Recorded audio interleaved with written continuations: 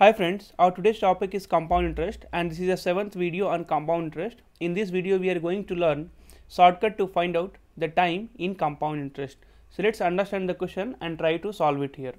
The question is the compound interest on rupees 30,000. Okay, principal is given. Principal is how much? 30,000. Rate is also given 7% per annum is 4347. That means compound interest is given 4347, right?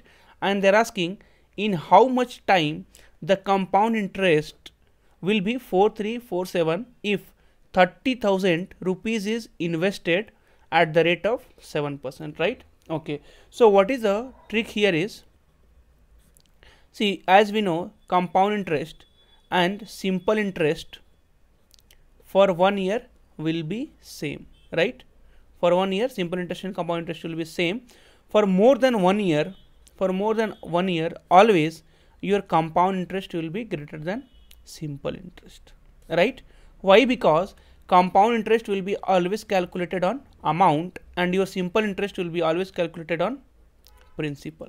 So this is the only reason your compound interest will be always greater than simple interest for more than 1 year, right? Okay, now the options is given 2 years, 2.5 years, 3 years and 4 years, right? Okay, so let's try to eliminate the option and whichever option will be remaining after eliminating, that will become our answer. Okay, so principal is 30,000 and rate is 7%. So let's take the option C.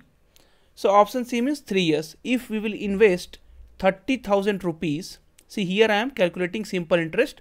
From the simple interest we will come to know if the compound interest will be more and if it will be equal to whatever is given in the question, right? So simple interest is to 30,000 into rate is what, 7%, and we have taken option C. We have selected option C is 3 years and divide by 100. So you see 3 into 7 is 21 and 21 into 3 is 6300. So for the 3 years, your simple interest is 6300. Then compound interest will be obviously greater than 6,300, right? Because compound interest is always greater than simple interest. So option C and option D will never be your answer, right? Because for option C, when the year is 3 years, then simple interest itself is 6,300, and in the question they have clearly mentioned the simple interest is what, 4347, right? Now let's try to invest it for 2 years. So for 2 years, if you will invest, then 30,000 into 7 into 2 divide by 100, right? So these two and these two will get cancelled. 2 into 7 is 14, 14 into 3 is 4200, right? So your simple interest for 2 years is what, is 4,200. Then compound interest will be definitely little more than that, 4,200, and what is the given in the question, your compound interest is 4347. So yes, your answer will be A, right? Okay, if you want to confirm about option B, so option B you see 2 years and 6 months they have given, right?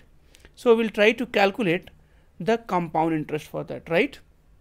Okay, so before calculating compound interest, let's calculate simple interest. If simple interest is more than this value, then no need to calculate the compound interest, right?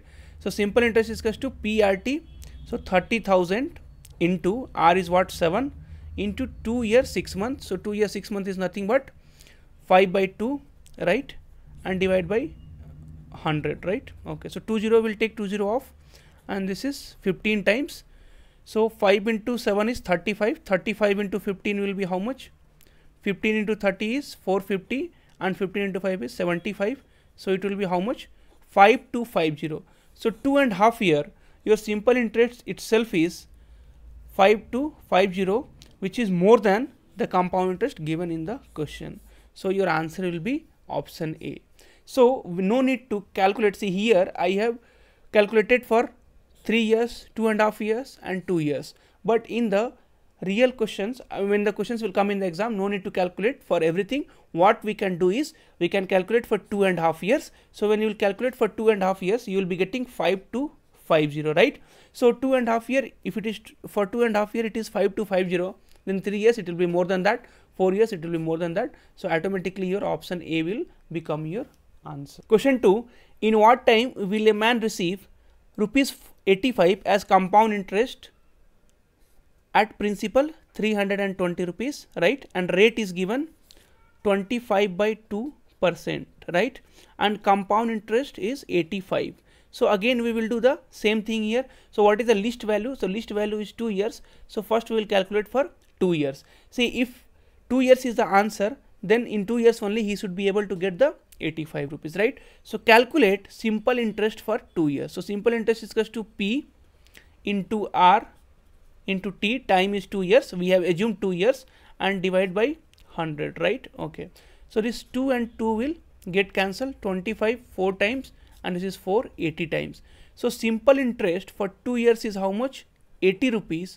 So compound interest will be little more than simple interest for 2 years. So what is the compound interest he is receiving? 85 rupees. Yes. So they will be definitely investing it for 2 years, right? See, if you want to cross verify, or if you want to check once more your answer, what you can do, you can calculate for 2.5 years. So 2.5 years is nothing but 5/2 years, right? Now the simple interest is 320 into rate is 25/2 and time is 5/2 and divide by 100, right? So this will go by 4 times. So 4 into 2 is 8, 8 into 2 is 16, 16 into 20 times. So your simple interest for 2.5 years will be 100 rupees. If your simple interest itself is 100 rupees, then your compound interest will be more than 100 rupees. So your answer will be C only, not any other options, right? So thanks for watching the video.